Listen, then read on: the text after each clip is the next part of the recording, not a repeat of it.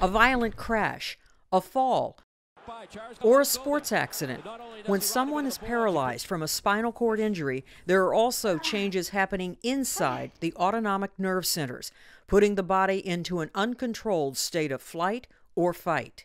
These problems can predispose individuals living with spinal cord injuries to things like heart attack and stroke, and infections like pneumonia. Now, scientists at The Ohio State University are testing the FDA-approved pain relief drug gabapentin to see if it can halt the damaging changes in spinal cord injury patients.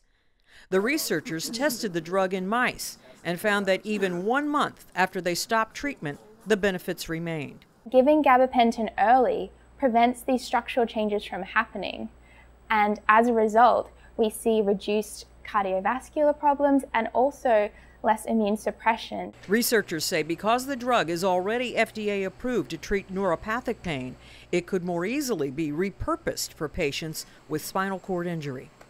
I'm Marty Salt reporting.